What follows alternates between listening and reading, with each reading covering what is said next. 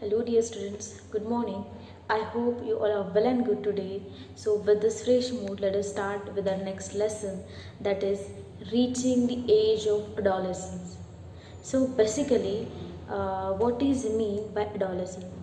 So see, the age which you are in now, that age is the adolescence. So if we want to define what is adolescence, let us see the period of life when the body undergoes changes leading to the reproductive maturity, that is called as the adolescence. So this phase of your life which you are going through now, that is the adolescence phase. So adolescence it generally begins at the age 11 and it lasts up to 18 to 19 years. So if you see it is 11, 12, 13, 14, 15. So mostly the teen, okay, like 13, 14, 15 till 19. And hence this phase is also called as the teenage, okay. And the adolescents, they are called as the teenagers, okay. So you must be familiar with this term, the teenager. So this is the stage which is called as the adolescent stage. Now this is related to puberty. Let us see what is puberty. So a human body, of course, as I said, it undergoes some changes. It undergoes several changes during the adolescence, okay. So and these changes, they mark the onset of puberty. So whenever the changes appear to start, then that onset of changes, that is the puberty, okay. And the most important change which of course marks the puberty, that is that the boys and girls, they become capable of the reproduction, okay. So this is very markable change which occurs during puberty, okay, or during the adolescent stage of our life. Puberty, it ends when an adolescent reaches the reproductive maturity. So as I said, there will be some changes in the body, the reproductive changes will also take place, and once the person or that child reaches, we would not call them as child, we can say once that person reaches, a boy or a girl reaches the reproductive maturity, then the puberty will end. So this is the concept about the puberty and the adolescence, okay. Now if you see, as I said, as in the definition is said, there are so many changes which take place in the body of the boys and girls during puberty. Now what are those changes? So those changes are increase in height, change in the body shape, voice changes, increased activity of the glands in our body, like the sweat glands, the sebaceous glands, and also there are some other glands whose activity increases, that we will see in detail later on. Then the development of sex organs, reaching the mental and intellectual as well as emotional maturity. So a person becomes mature mentally and by emotionally, and in all the way he becomes stabilized, he or she becomes stabilized in all the ways. So these are the very prominent changes which take place during the puberty, okay. So let us see these changes one by one. So increase in height, if you have observed your height, it is drastically changing, it is increasing drastically in this age. So the most conspicuous change during puberty which can easily be seen, that is the sudden increase in height. Your height, it increases suddenly, like till now the height was increasing, but the rate of increasing the height was low.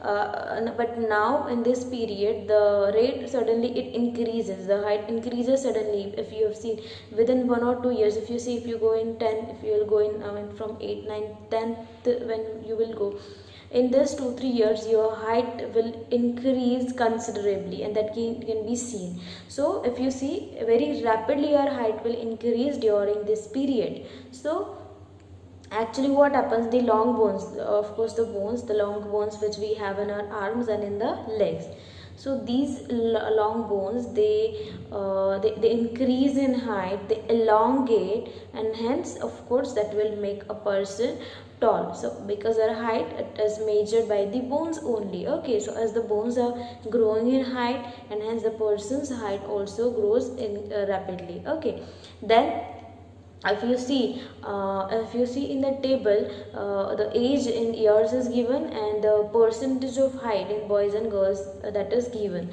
So if you notice over here, from 11, okay, from the age 11 till 18, see the height, the percent of height which may increase, that is increasing, the percentage is increasing. It is right starting from 81%, and if you see between 15 to 18, it goes like almost between 14 to 18, our height can increase more than 90%. So that much rapid increase in height take place during the puberty. Okay, and if we want to calculate, if now suppose now you are in 8th, okay, so what is your height now, and by the age of 18, how much of your height will increase, like maximum how much you can go, okay, your height can go, that you can calculate now also.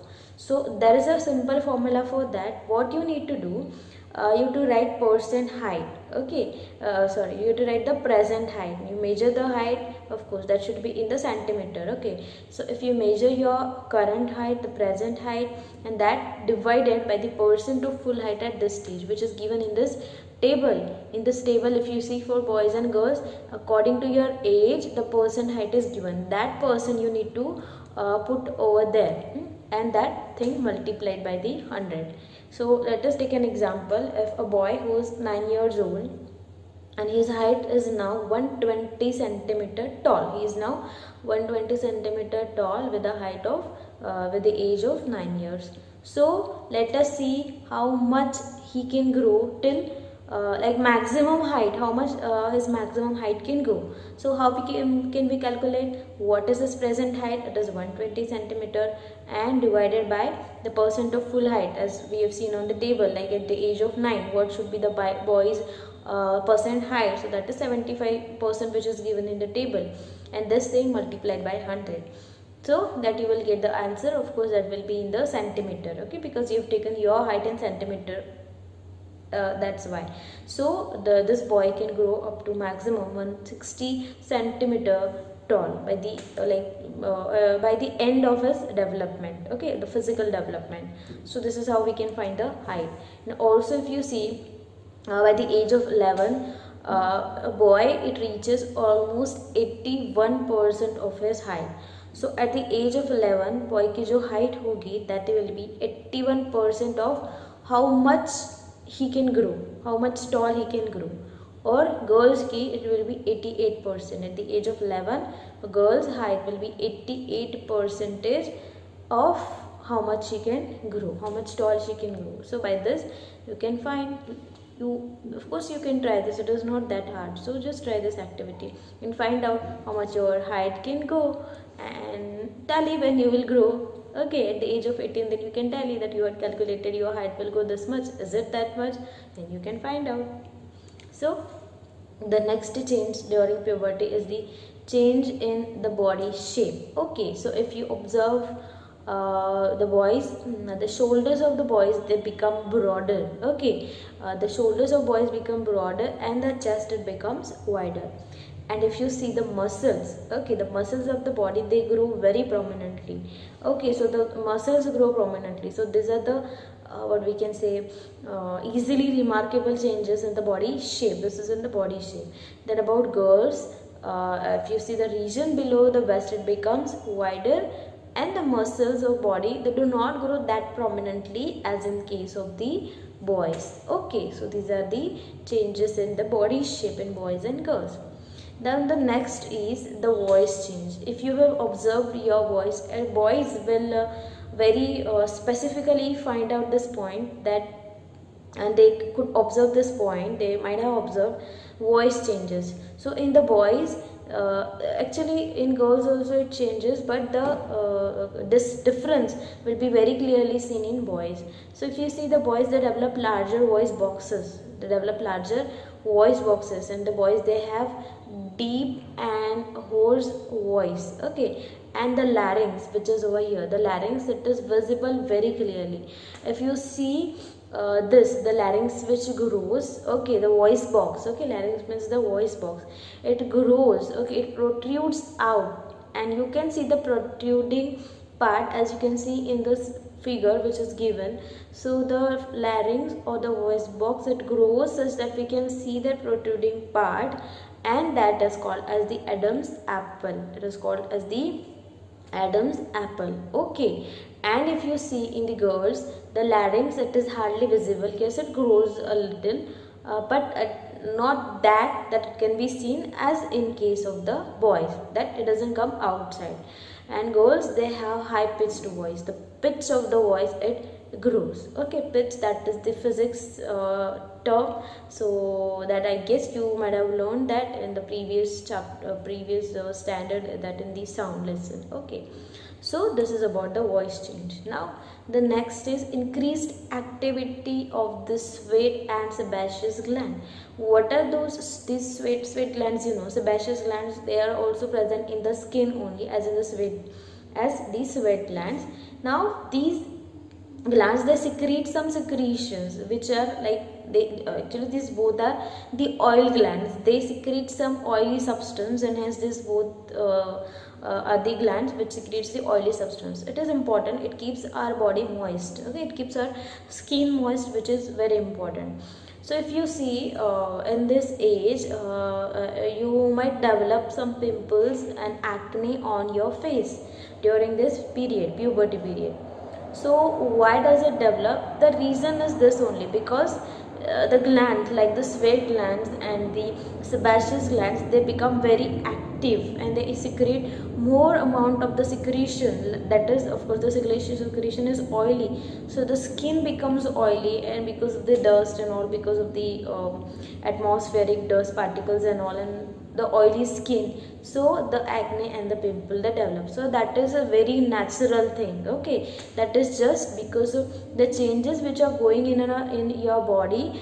These things are very obvious, and they are very natural, they are quite natural. Okay, so this is because of this sebaceous and sweat glands. Now to tell you one interesting thing, our body has two types of glands, that is endocrine gland, which is given over here, the endocrine gland, and an exocrine gland. Now what are let us start with the endocrine gland. So what are these endocrine glands? So what they do, they secrete their secretion. They, of course, glands are meant for secretion. They secrete some substances which are, of course, necessary, needed by our body for various purposes. So endocrine glands means what? They have their own what we can say, they do not have their own ducts. So these glands, which will be smaller or bigger, depends, so they will secrete whatever their secretion is, they will secrete it into the blood. They will secrete their secretion into the blood. So they do not have their own duct, like a pipeline system. Okay, so they do not have their own duct, so they will, from the gland, they will secrete the secretion directly into the bloodstream. And of course the blood is going everywhere, it is circulating, and the blood will circulate, and it will send that the whatever secretion wherever it is needed. So these are the endocrine glands. And the other type of glands are exocrine glands, which do not have they do have their own ducts. Exocrine glands have the ducts to pour their secretion. So the sebaceous glands and the sweat glands, which we have seen just now, they have their own ducts. So what they will do, their secretion they will release into the duct, and hence they'll do the work in this way. So like the sebaceous glands and the sweat glands, they have duct, and you can see the pores in our skin, those are the ducts, and from that the this oily substance, it comes out. So this is how the glands work in our body. Okay, so this is it for today. Let us continue with this lesson with the next period. So till that time, you take care of yourself, stay safe, stay home. Goodbye.